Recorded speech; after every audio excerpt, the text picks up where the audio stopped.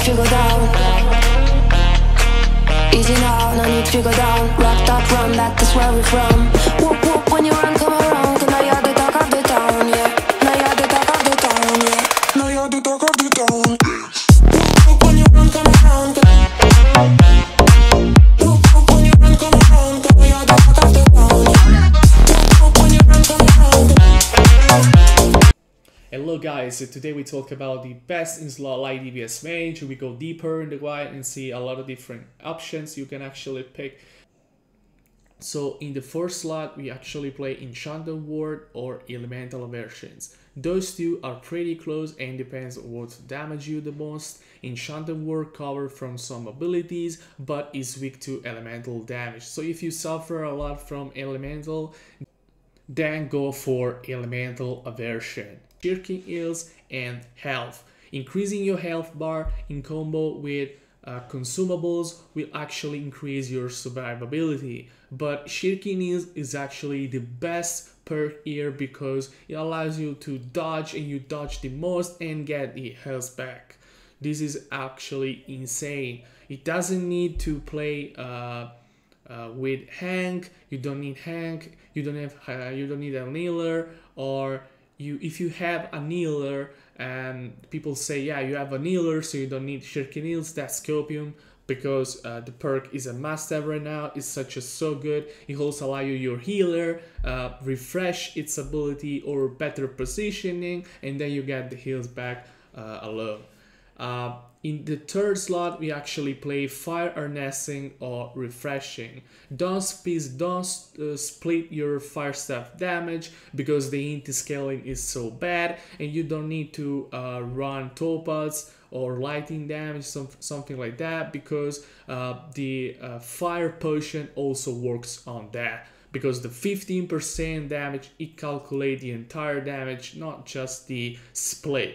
So this is not good, right? You want to fire, and yeah, you want Fire Harnessing and not something else. About the refreshing, we actually need 4 refreshing or 2. This is very important to optimize Ice defensive cooldowns and Firestaff spell rotations. So if we play 4 refreshing, we're gonna have like let's say 4 seconds on Ice Shower, when actually we play Deadly Frost, and then 2 seconds on Firestaff abilities. This might be something like, yeah, we don't need refreshing. Yeah, you don't need it, but you don't need it only when you actually play Rapier, because with Rapier you have a lot of escapes, and the refreshing it feels like less consistent, less like you don't necessary. It's not necessary, right? But if we play Ice Gauntlet, we actually need the refreshing because of the high stun as well, so we want the defensive spell up as soon as possible. And then about Fire Harnessing, yeah, Fire Harnessing increases your fire damage. Apparently we tested a bit and it doesn't count over Empowercap, so this is incredibly strong with fire damage on your ring and mortal empower. Then we take a look on the second column. So the second column is about the perks. There are multiple perks. You want to use them on the weapon rather than on the armor, but that's up to your choice. Depends on your active skills. You can find specific perk mod at New World database site. There are multiple perks, yeah. There are offensive perks such as Empowering Fireball, that we have Accelerating Flamethrower, we have Spike, we have defensive tools like Burnout, Fortifying Burnout, Deadly Frost, or an Ending Toe. So Burnout is actually great on medium and heavy because of the high amount of Fortify you can get with it, and it's pretty decent in light using the featherweight artifact, which allow you to use 2 heavy pieces, for example the gloves or the boots. Check out the wood grain set, as you can see in the picture, and because that one is also upgradable. Must have if those are selected skills, Deadly Frost, Spike, and an Ending Toe. Those 2 are great, and you can actually play one on the armor and one on the weapon. What about the best in slot weapons? Okay, we have the super one, we have Deadly Frost, King Speed, Aeternum, we have Refreshing Move and High Storm as well. You can add that one here. And what about the offensive? We have Spike, Attunement, and Kin. Add the second Kin to your ring if you want to make your Spike Crit.Chance more consistent, feels great, and optimize as of course the Crit.Chance. So especially while you are in a frozen area. What about the BIS Firestaff? So there are a lot of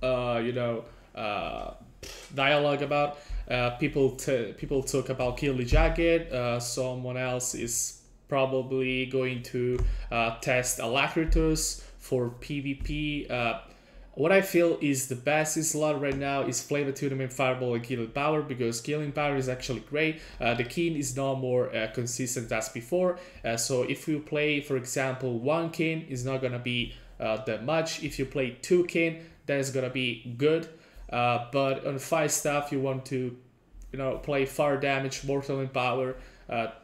It's so strong that you cannot play that.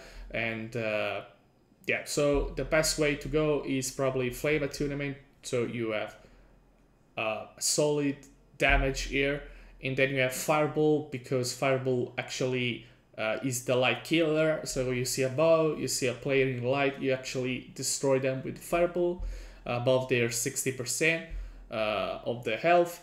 And then you have Killing Power. Killing Power is actually very strong in clamps because, as I was saying before, it increases your empower, increase your damage. It works on crits and not crits. It works on basics and it works on abilities. So 10% for 5 seconds, you do your first spell rotation, you do basics, you have an insane damage output. And then you have the other 5 stuff, because the second one is more likely be more effective in OPRs. For example, when you want to focus on single targets, Kill the Jagged, apply a single dot. This is insane. You can actually use them on Musket as well. Those dots are fucking damn powerful right now. Yeah, let's say. And so Kill the Jagged is a great option there. If you value the basics, feel free to drop Syncretic Firestaff and upgrade it at the Gypsum Forge. So the third option is, the third column is about the Ice Gauntlet abilities. So the Ice Pylon and Ice Shower, the two abilities that I really like to play right now. And yeah, Ice Pylon is meta more than ever. It grants ass damage cover, proc King Speed, allow you to escape, get rid of the wolf of your as well. Pylon Burst is crazy good. The Stalwart Stone Form or the Detonate combine perfectly with it because of the charge rate. And yeah, Detonate and Stormform are still BIS option here. There are a lot of different options to play there. Primal Fury, Cannon, there are so many right now in the game. They're so cool, but I feel like the Detonate and Stormform are still BIS option for mages. And then we have the Ice Shower, still the best option here as offensive. Yes, offensively is still viable, not the best defensive option in the game anymore as before, but it saves you a lot, and yeah, it's great offensively because it's allow you to your teammates to join the fight, especially when you are in sun and you want to shower the door, the enemy go in and then they fall into the ice shower. You swap weapon, you start to damage them with the Firestaff. That's great. All your teammates go in and damage as well. The shower allow you as well to escape. The Deadly Frost applied 8% damage per second and 15% of cooldown reduction. But if we take a look at the skill tree and we play all of that, we see at the end of it there is 10% armor. That's very, very strong. I know there is a Void Gauntlet in meta right now, the artifact, the Life Staker or something like that. It's very strong, allow you to deal 8% the less damage on basics. Also it works on Firestaff. It works for dexterity, and yeah, that's it. So that's the Ice Gauntlet. And then in the end, sorry, we have Ice Tomb. Ice Tomb is great because it cleanses you from the debuffs, you know. It allows you to survive more and to take some damage. It also procs Shirking and Power of your amulet if you play so, the champion amulet for example. But it's really strong here, yeah, the Ice Tomb. What about the jewelry? The BIS options are many there. We see the amulet, for example, and we see the protection, the health for 7% maximum health. We want to stamina recovery, for example, because we need to dodge a lot more in the light equip, and we want more stamina. And then we want this thrust protection, slash protection, or strike protection. It's up to your choice. And then we want, for example, shirking dot while equip in the light equip. Every 5 seconds we have a possibility to dodge and remove one debuff. That's very strong as well. What about the earring? In the earring list, we have like Healthy Toast is one of the most powerful options. We have Empowering Potions. Every time we drink a potion, we have 10% of Empower. This is good, but not the best because of the Empowercap we have, especially with Mortal Empower. We'll talk for the ring. And then we have a Refreshing Toast. Refreshing Toast has been nerfed to 10%, but it's still very strong. And refreshing, yeah, we have our refreshing slot. We can actually play so for refreshing, but we can sub that for regenerating, purifying toast, or whatever you like. But be careful because, for example, purifying toast, healthy toast are different perks that are in the same slot option. So you can play one, but you cannot play the other. The ring, the best option in the ring is Mortal Empower, and the other one is currently fire damage or whatever damage you want to boost in. And the third perk is Earthy because of the stamina issue. That's it. You can actually play Double Kin, you can play Invigorated Punishment, that's very strong as well. There are different options, new ones in the game right now. Feel free to discover, feel free to test, but what I feel is the BIS is the one above in the video. That's it. And finally, we take a look at the skill tree and the attribute. I'm playing with the 150 con. I feel like it's good. If I want to go more defensive and die less, I go for 200.